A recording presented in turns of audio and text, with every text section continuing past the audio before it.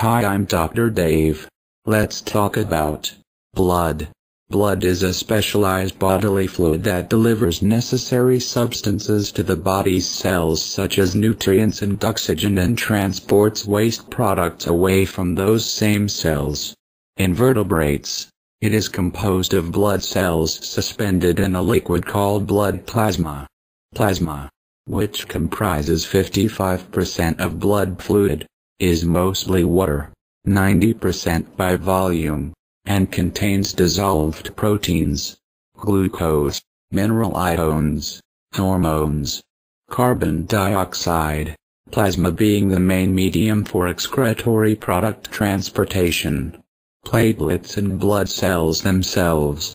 The blood cells present in blood are mainly red blood cells, also called RBCs or erythrocytes, and white blood cells, including leukocytes and platelets. The most abundant cells in vertebrate blood are red blood cells.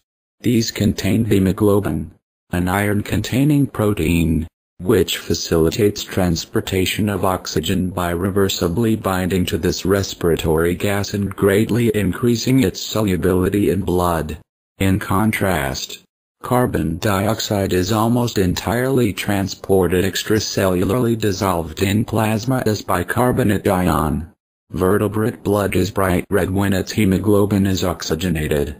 Some animals, such as crustaceans and mollusks, use hemoglobin to carry oxygen, instead of hemoglobin.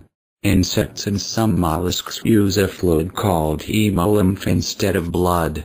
The difference being that hemolymph is not contained in a closed circulatory system. In most insects, this blood does not contain oxygen-carrying molecules such as hemoglobin because their bodies are small enough for their tracheal system to suffice for supplying oxygen. Jawed vertebrates have an adaptive immune system, based largely on white blood cells. White blood cells help to resist infections and parasites. Platelets are important in the clotting of blood. Arthropods, using hemolymph, have hemocytes as part of their immune system. Blood is circulated around the body through blood vessels by the pumping action of the heart. In animals having lungs, arterial blood carries oxygen from inhaled air to the tissues of the body, and venous blood carries carbon dioxide, a waste product of metabolism produced by cells, from the tissues to the lungs to be exhaled. In terms of anatomy and histology, blood is considered a specialized form of connective tissue, given its origin in the bones and the presence of potential molecular fibers in the form of fibrinogen.